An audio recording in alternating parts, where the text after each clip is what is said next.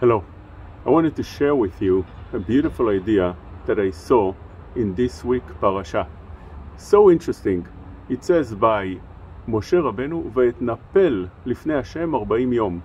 Moshe Rabbeinu goes and falls in front of Hashem. And Ve'etnapel means a lashon of attack. He attacks. He comes to pray in such a place that he sees fit 40 days and 40 nights non-stop. He continuously prays that the pasuk testifies that he didn't eat anything and didn't drink anything for those 40 days and 40 nights. Unbelievable.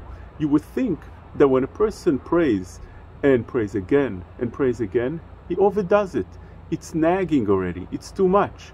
When your son comes to ask you for something, the first time he asks, you say no. Second time he asks for the same thing, you already feel he's asking too many times. I told you already no. 3 times, overly. 4 times, 5 times, he doesn't let go. It's too much. It's nagging. You tell him, leave me alone. Go to your own business. Moshe Rabbeinu feels that he should pray over and over and over and over 40 days and 40 nights non-stop. And eventually, guess what? HaKadosh Baruch Hu does answer him, because Moshe Rabbeinu prays since there was a decree on Am Yisrael that they should be destroyed.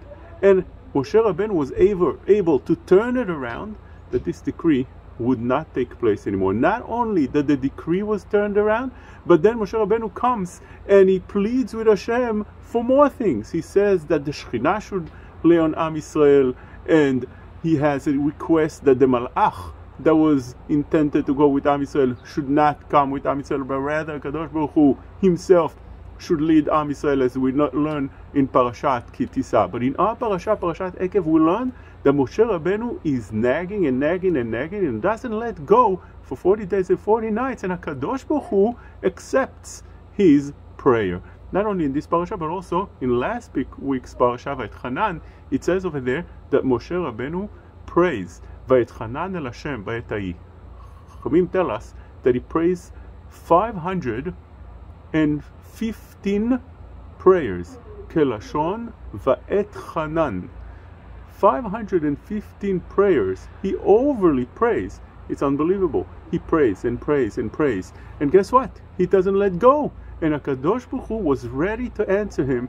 And he told him, don't pray anymore. That's it. Because if you pray one more prayer, I'm going to have to answer you. And it's not good. But this is what you're asking for. It's not good. And I don't want to follow with your request and answer you. Because it is not good for you. It's not good for Am Yisrael as well. The fact that you are praying to go into Eretz Yisrael. But we see a point over here that when a person prays and prays and prays, HaKadosh Baruch Hu eventually answers his prayer. And you would think that when a person overprays, he's nagging, but the parasha, and last week's parasha teaches us just the opposite, that the more you pray, the more likely that eventually HaKadosh Baruch Hu would answer your prayer. And the question is why? Why is it so? And the answer is that we need to realize that when we pray, that is actually what HaKadosh Baruch Hu wants from us. Because HaKadosh Baruch Hu doesn't look at prayer as a request, but HaKadosh Baruch Hu looks at a prayer as a form of relationship. And actually, when a person doesn't pray, HaKadosh Baruch Hu does all kind of things in order to make us pray. For example, by Avot HaKadoshim, there were akarim, they didn't have children, and Imot HaKadoshot, there were akarot, they didn't have children. And Chazal tell us that the reason they didn't have children is because HaKadosh Baruch Hu wanted them to pray.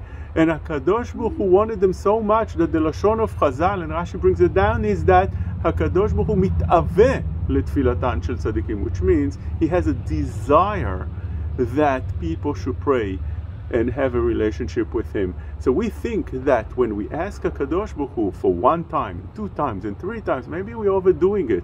And also we don't see results. But the truth is, we learn from what we're saying right now 2 things. First of all, the fact that we overpray is something that HaKadosh Baruch Hu wants, because that builds a relationship between us and HaKadosh Baruch Hu, and it's a positive thing in HaKadosh Baruch Hu's eyes as well. And secondly, the fact that we are not being answered doesn't mean that we eventually won't be answered, because Moshe Rabbeinu didn't let go. He was praying 515 prayers, and he didn't let go. Eventually, he would be answered with one more prayer. And when he prayed in Har Sinai, in our parasha, V'etnapal, he came to pray in such an attacking way, in falling in front of HaKadosh Baruch Hu, and not letting go. Eventually, he was answered.